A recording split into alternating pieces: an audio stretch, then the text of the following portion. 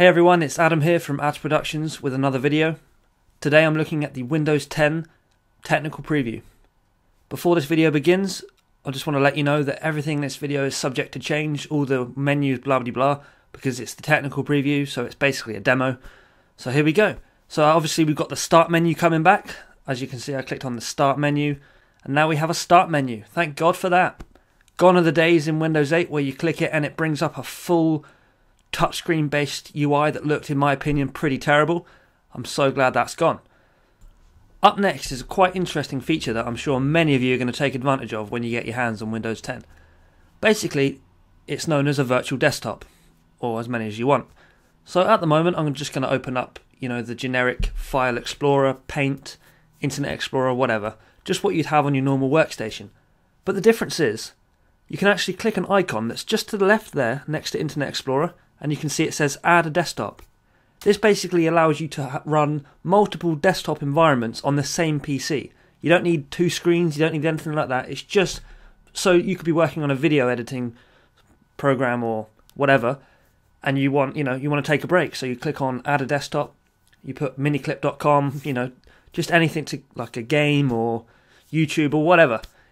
I think it's quite a neat feature that has been missing from Microsoft products. So yeah, as it's catching up the video, because obviously this is a voiceover, so I click the button again, and as you can see, my two active desktops appear when I click the window. So, okay, I want to change, click the button, there's the two active desktops, and I can change.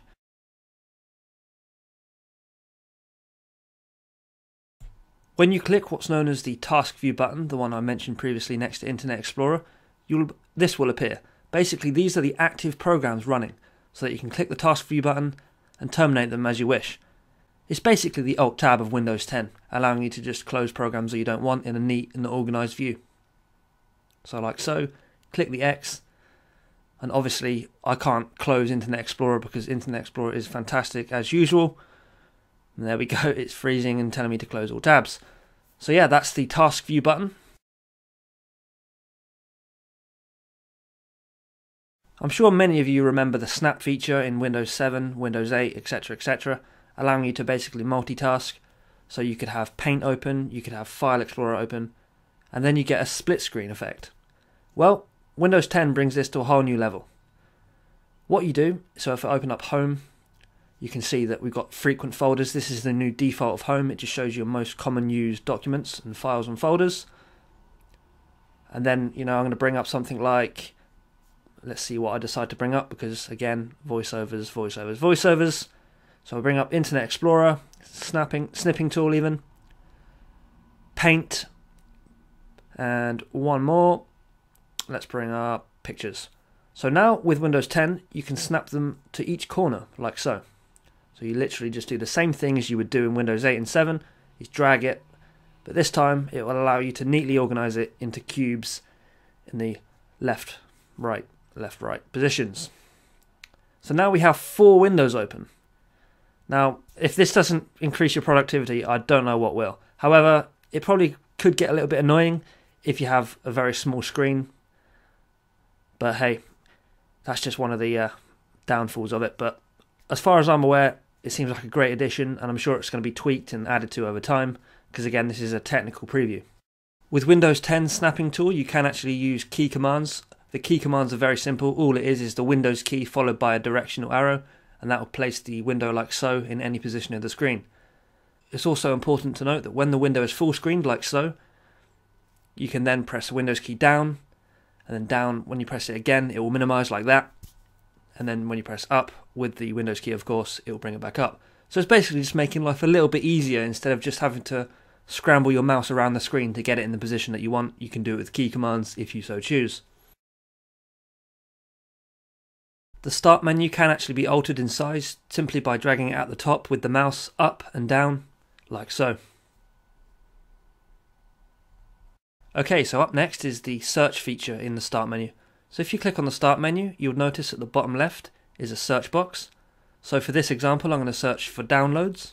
So what should appear, even though it will be a little bit slower because I'm using a virtual box, is my downloads folder. And there it is, you can just see it there. So you can access folders, files, and whatever you like from this. like that. There we go, the downloads folder easily searched for using the start menu. Then we're going to go ahead and use the search function again for a Google search, or a Bing search in this case, because you know, the whole Microsoft thing. I just searched for how do I cook chicken. Simple search, and yeah, this might take a little while just because I'm on a VirtualBox, because I didn't want to screw up my computer with a technical preview. So I'll probably edit this so it cuts to the next bit in 3, 2, 1, and we're back. So there we go, it comes up with a search result in Bing. Obviously I wouldn't normally use Bing, but you can't really complain.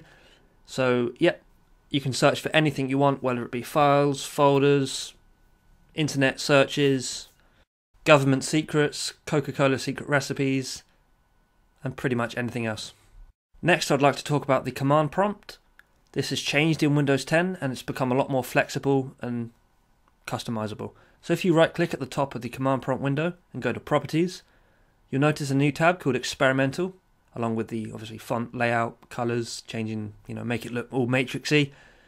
You can now do stuff like enable line wrapping, filter clipboard contents, change the opacity of the window, so as you can see it's, gone a bit see-through. Not sure why you'd like to do this, but hey, each to their own. So there we go, it's pretty much see-through now. Seems a bit silly to me, but it's just a new feature in Windows 10 with command prompt. There's a lot more, but obviously you don't want to be watching a video about command prompt, you want to be learning more and more about what Windows 10 does, so let's move on.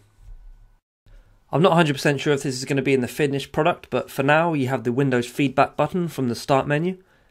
This will allow you to define problems very specifically to see if other users have submitted other problems similar to yours, so that you can already view the feedback that they've given to troubleshoot your problem. And it also allows you to document your problems to Microsoft more specifically so that they know how to deal with it, rather than just saying, my PC's slow, because it's not very helpful to them. So as you can see on the left, we have all areas. So if you had an Internet Explorer problem, you'd go to there and you'd click on, the detail. So you've got apps, it gives you the specific apps to report the issue on, rather than just, I'm having a problem with apps.